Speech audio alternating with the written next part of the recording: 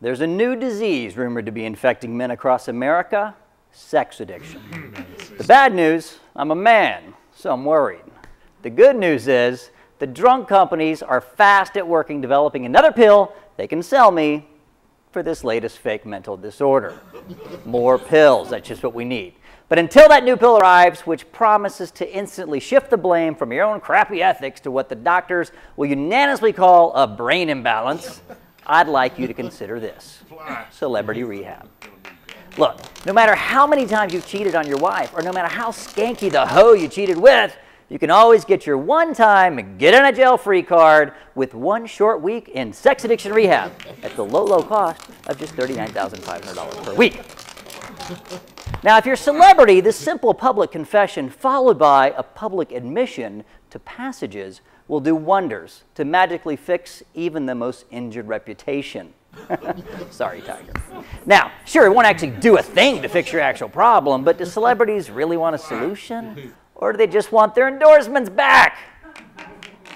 Celebrity or not, we all have the moral dilemma of whether or not to cheat or lie. Well, except for those guys. They don't have much choice. Take Ryan Reynolds. Ryan Reynolds always looks fit, he looks healthy, he looks tan, he's ripped. In fact, my girlfriend stares just a little too long when he's on my Men's Health magazine cover, which is like 8 times. And I'm not a bit jealous. Okay, a bit. But here's what I do know. I know that Ryan Reynolds has clearly spent more time at the gym than most of us, and he clearly made very specific health choices over the past 2 decades. He wakes up at 5 a.m. He says, "Gotta go to the gym, honey." Right. When eating out, he says, "Hold the butter and put some fresh olive on my salad. I've got a 6-pack to keep in shape." In nature, Ryan Reynolds is like a cheetah.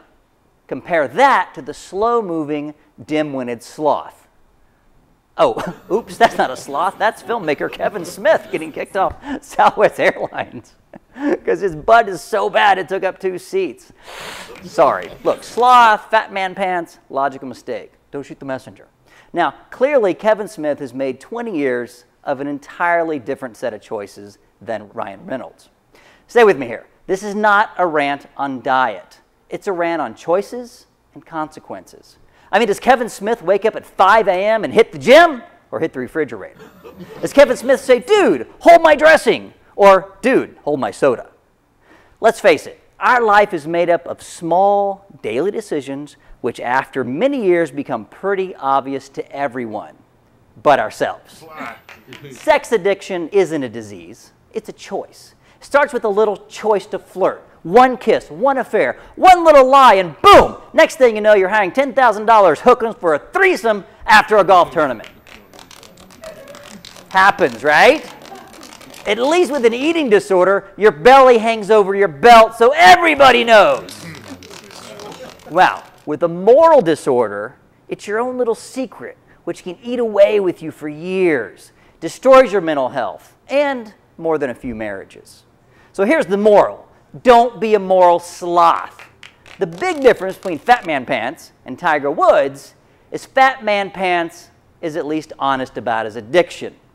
Thank you, Kevin. Now, he loves food. He loves pizza and beer, and he hates the gym. You know what? He has a hot wife, and she married a little fat guy, and that's clearly okay with me. Good on you, mate. I'm not upset with Kevin Fat Man Pants, not at all. In fact, you're okay in my book. You're no Ryan Reynolds, but you're okay. Now, how does this all relate to Tiger Woods and Jesse James? It's pretty simple. We can't see moral choices hanging over a celebrity's belt or forcing him to wear tennis shoes and Fat Man Pants all year round. Okay? Morality choices don't photograph near as easy as a big, fat, meat-filled belly. Duh. Now, occasionally, a photographer grabs a picture that tells the whole story. Thanks, Nick Nolte. Whew, that really does tell it. Even Sandra Bullock was fooled into thinking Jesse James was a bad boy turned good. Got it. Now, Jesse James was a bad boy, but he was a bad boy and a good liar.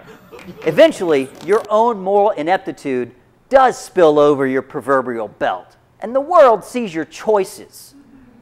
Bless you, Sandra Bullock. Tiger Woods will tell you those $10,000 hookers cost him a whole lot more than money. Based on sponsorship alone, I'd say he had a series of $1 million screws that year. Ouch. That's an expensive habit. Now, Tiger and Jesse don't have a disease. There ain't no pill going to cure their sexual addiction. Since when does medical science cure moral ineptitude? Or is it simply a lack of discipline? Now, guys, if Ryan Reynolds can say no to cherry cola and ho-hos and hookers and skanky hoes, don't you think Ryan Reynolds doesn't get hot movie starlets throwing panties at him every day? I'm sure he does. Think again.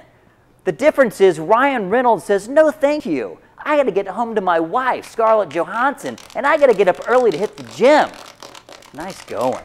Now, as far as I can tell, Ryan is a man of discipline and integrity. He does the right thing day after day. Now, maybe tomorrow TMZ will reveal Ryan's been banging everything with a skirt, and then, well, I'll have that on my face. But at least my belly won't be hanging over my belt. Moral choices. That's what it's about. Don't buy into this psychiatric, blame-free society BS that you have a mental disorder called sex addiction. Perhaps it's not Jesse James' fault that he likes to bang skanky hoes, but it is his responsibility to his wife not to act on the impulse. It's not a disease, it's a choice. There isn't a Tiger Woods pill for infidelity, and there never will be. You don't have to eat second yum yum donuts. Stop at one donut. Stop surfing Craigslist for erotic massages when your wife's out of town. Here's an idea. Be honest. Keep your word. It's not a sexual addiction. They're sexual choices. Now, you might not like it, but that is my official opinion.